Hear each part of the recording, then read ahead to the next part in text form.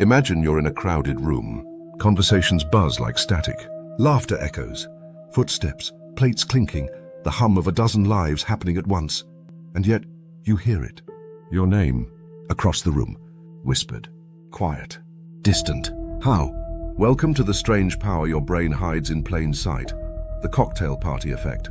And today you'll see how this glitch in attention could be your secret weapon or your blind spot. The human antenna. Picture a spy, not James Bond. Think ordinary person in a crowd, wired to listen. But here's the twist. The real spy is your brain. While you think you're focused on one voice, your friend, your podcast, the cashier, your brain is actually monitoring everything else, quietly. That's right. Even when you're tuned in to one sound, your brain is scanning the background like a radar system. And the moment it hears something important, like your name, a loved one's voice, or danger, it snaps your attention to it. You're not ignoring the world, you're filtering it. But how do we know this is real, not just a cool idea? Shadowing and surprise experiment. In the 1950s, psychologist E.C. Cherry wanted to test how we listen in chaos. He created a brilliant experiment. Participants wore headphones. In one ear, they heard a clear voice telling a story. In the other ear, another voice, unrelated, equally loud. They were told, focus only on the story in your right ear. And they did.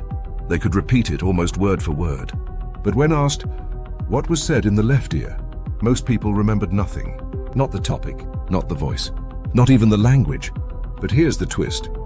If their own name was said in the ignored ear, many snapped to it immediately. Just like that, their brain's silent radar lit up. That's the cocktail party effect in action. Your attention isn't a spotlight. It's a surveillance system. What this means for you, so how can this help you in real life? First, understand this.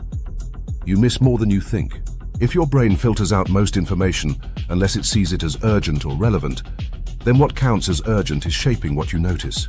That means you can train your attention by changing what your brain tags as important. Want to become a better learner? A better listener? A more aware human? Try this. Intentionally prime your brain before walking into a situation. Say to yourself, I'm listening for ideas. I'm watching for emotional cues. I'm noticing patterns. Your brain will start catching them, even when you're not consciously trying. And second, realize that in today's world, your name isn't the only attention trigger. Ads, notifications, algorithms, they're hijacking your cocktail party effect. They're whispering the digital version of your name over and over. Be aware. Choose your filters.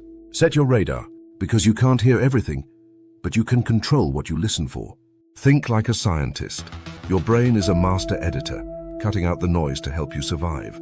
But with a little awareness, you can flip the script and hear what others miss. That's how scientists think. That's how you can think. Stay curious, stay observant, and always question what your brain is not showing you.